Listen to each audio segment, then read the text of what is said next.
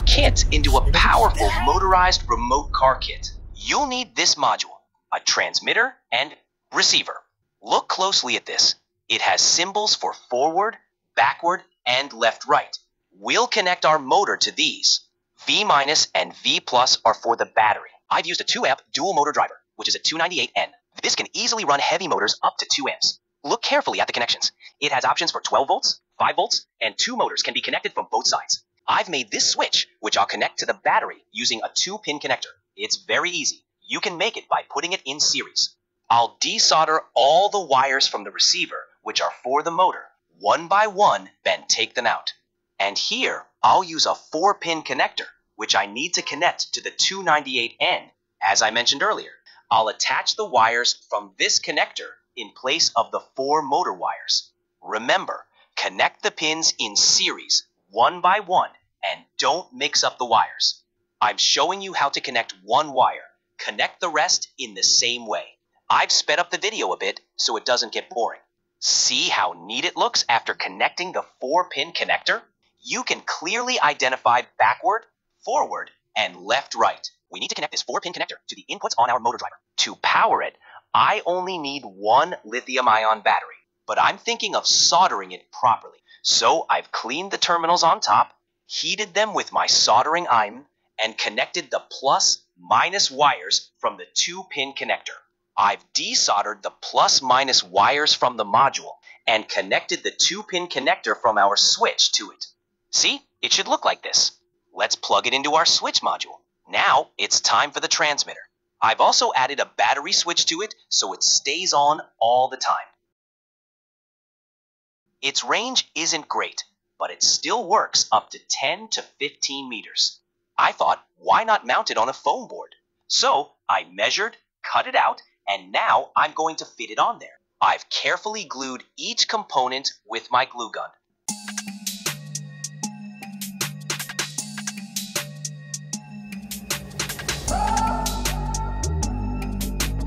See how it looks now?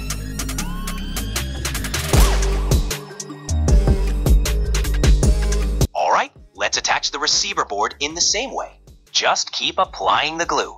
Glue, glue, glue.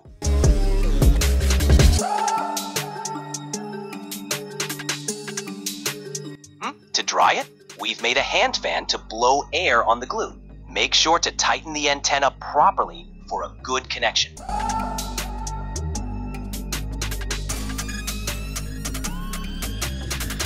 There you go. Your receiver circuit is ready.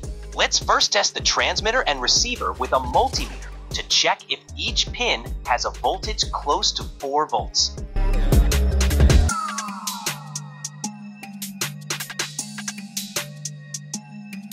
I mentioned that the 298N needs a 5-volt supply, so we've used a 7805 regulator IC. As per the IC's pin configuration, I've used a heavy battery to run the 2-amp motors, added the voltage regulator, and connected the motor wires. I've properly connected all... Let's connect the battery's plus terminal. It's a heavy voltage and I'm a bit nervous, but we must proceed with our final test. After making everything, I thought, why not add a lithium-ion battery charger? So I took apart 2 modules, the transmitter and receiver, and now I'm connecting them. Here, I've properly soldered the red wire for positive. I've connected the black wire for negative. Then checked to ensure it's properly placed. And directly soldered the plus and minus onto the lithium-ion battery module.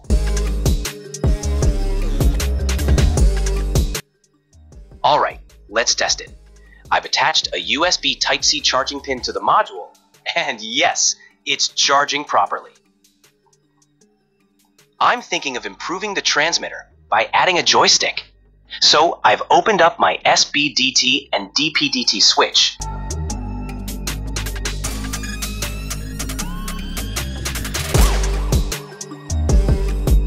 And I'll solder the wires one by one, then explain how to connect it. In this switch, the middle pin is common, and the side pins are normally open. When we press the switch, They connect to the middle pin, which is the common point. Let's first check the switch with a multimeter's continuity test. I'll press all the switches one by one and touch the side pins to the common wire to check continuity. This way, we'll see if everything is working correctly when we press the buttons. Once everything is working fine, I'll fix it in my box. What you're seeing is the common point of the transmitter. And on this, we need to solder the middle terminal of our switch, which is the common terminal. Then, on the other two spots, solder the side switch buttons that connect when pressed. Since the transmitter has two pairs of switches, we need to create pairs of 3 for each side. Connect one pair to one SPDT and the other pair to the other SPDT. Watch the video carefully to understand the connections properly.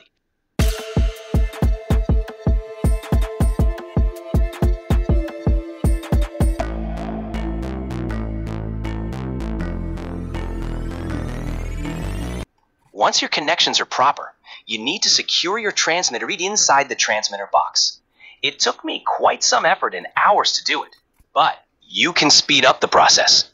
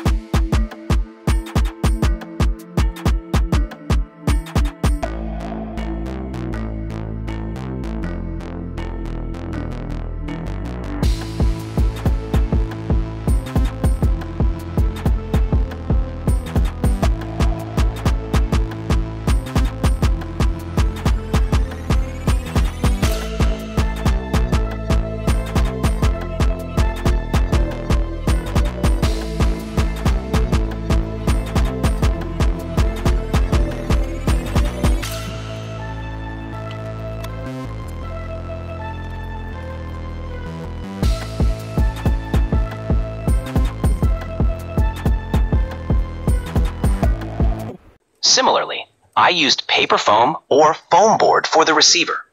I cut, shaped, and structured it properly to fit the receiver securely. To see how I did it, watch the video carefully. Or you can also use your own creativity to make it. Just put your mind to it and build.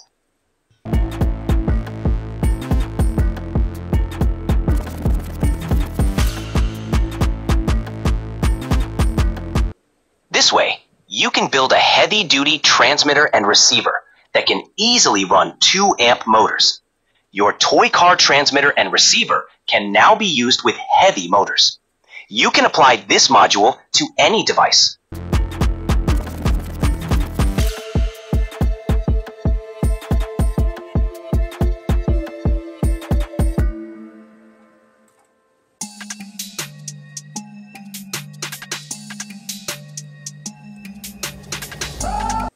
Alright, it's time for testing. I'll carefully connect the plus and minus terminals of the heavy battery, and then press both buttons simultaneously to move both motors forward. When I press the other two buttons together, they move in reverse. This shows that our transmitter and receiver are working correctly. The motors may appear to be moving in parallel, but that's not the case. When connected to a robot, they'll move as expected.